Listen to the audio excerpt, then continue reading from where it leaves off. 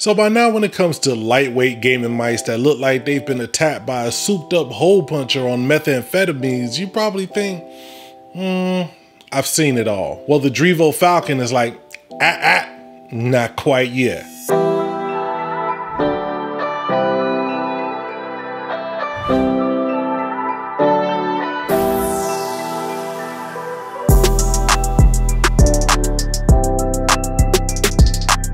What's good with it? It's your kinfolk Dookie, back again with Bang.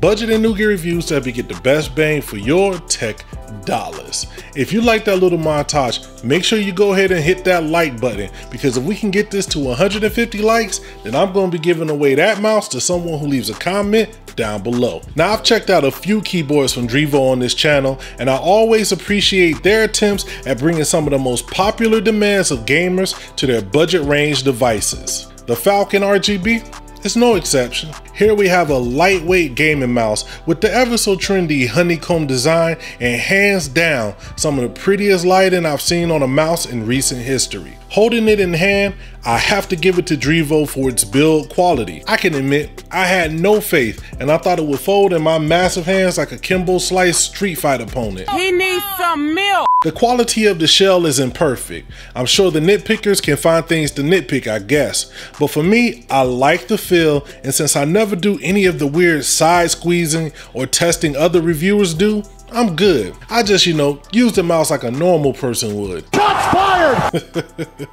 I'm just talking mess. But by now, I'm sure you can see that the honeycomb design on the outer shell seems to be mainly focused around aesthetics, as there's an inside shell to help showcase the RGB. Now, I don't have a proper scale to weigh it, but the product page puts it at about 70 grams compared to other mice like the Model O, which comes in at 67, and the G-Wol's Hottie, which comes in at 61. In my hand, I can feel the heftiness, but in gaming, I honestly couldn't tell any difference. On the bottom, we seem to have regular feet, no specialty skates, but with this being a somewhat common shape, I'm sure it wouldn't be hard to find some and mod them to your needs. I'll say it had no problems with gliding on my desk mat or bare desk. Now, I've said before, I've never really analyzed my gaming style, so here is some footage of me actually using it so you can see how it fits in my hands. Now, when it comes to gaming, honestly, I jumped right in and needed little to no transition time, getting right back into multiplayer COD and taking fools out with ease. With the weight and size similar to my Model O, which I mained for months, I was good to go. The Falcon RGB features the Pixart PMW3389 sensor, which is regarded as one of the best, and I noticed my accuracy and precision were just as good as ever, which for me is trash.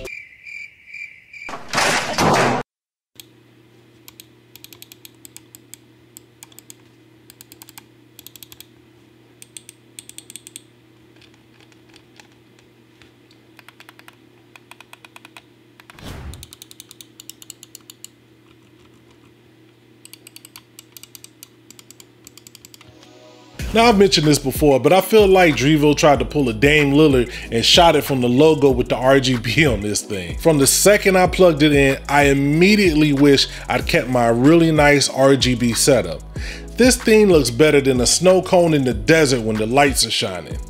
Using the Drevo Power Console, you can control all the functions such as DPI, macros, and editing which buttons do what. Now, I'm not the biggest fan of the software, but for a simple task, it gets the job done. Moving into the lighting tab, you have a variety of options. You can set it up how you want it, but the basic RGB wave looks super dope to me, and I'm already thinking about gifting one to my favorite young gamer whose whole setup is RGB to the max. Now, if you're a part of the anti-RGB elitist group and you think all of this is just unicorn vomit, you can't turn it off to suit your more dark side. Also, you can switch the colors on the fly without needing the app. Just press the combination of the middle button and the lower thumb button. Pretty slick. Now when it comes to pricing, I think this might be an interesting positioning for Drevo. Not really considered in the custom peripheral space on the same level as other more popular mice, they do offer a nice undercut in price, coming in at about $40 US. This is around $20 to $30 cheaper than other more notable lightweight mice, but with the not perfect build quality, somewhat clunky software, and a slightly cheaper feel, is it even worth it? Honestly, like all the other devices from Drevo I've tried, I've actually been quite surprised at how good they are compared to other budget brands. I think the Falcon RGB is a solid offering for someone looking to get their feet wet and upgrading their current gaming mouse to something with a better sensor, lightweight feel, and a little razzle-dazzle RGB sprinkled on top. But let me know, what do you think? Leave a comment down below about the Falcon RGB, also letting me know what mouse you're currently using. And with that, I'm gonna get up out of here. Thank you for watching this video. Make sure you like, share, and subscribe, and never forget to holla at your boy.